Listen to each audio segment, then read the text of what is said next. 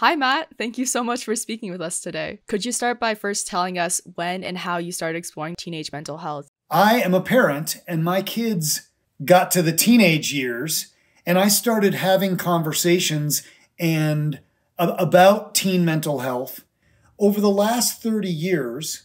As anxiety and depression and self-harm have risen, there's been a sharp decline in a series of other risks that affected my generation. Teen pregnancy is sharply down.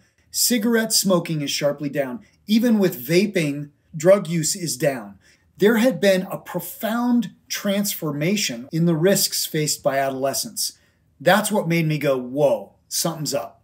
I was talking to my teacher the other day and I was showing her TikToks. She kind of just looked at me and she was like, how do you guys even function? Like, you guys are taking in so much information every single day, every single minute.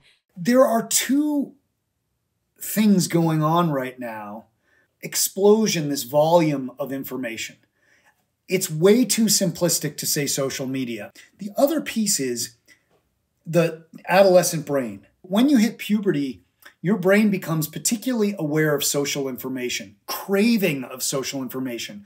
Why is that? Because you're making a transition into adulthood where you have to find your place in the world. Could you elaborate a little bit more on what this means for someone in their everyday life?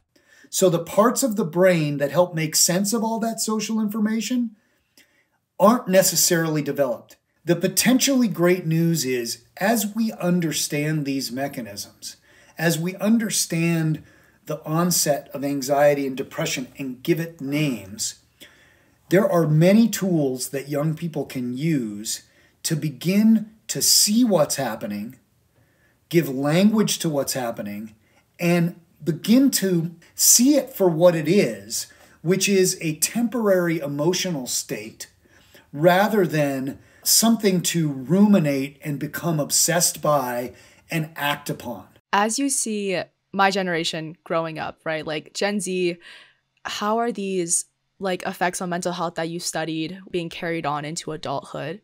My observation is you are winding up with a ton more wisdom than prior generations.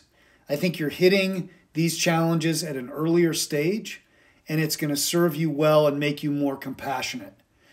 We're at the very early stages of a conversation that could lead to a wonderful inflection point. But we're going to have to do some work as a society. Public policy flatly has not kept up.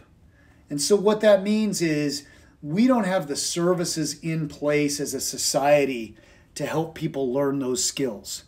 We're almost still at a time of dealing predominantly with those risks of old. Remember the drunk driving and the cigarettes and all that? Our medical systems are built around that old stuff.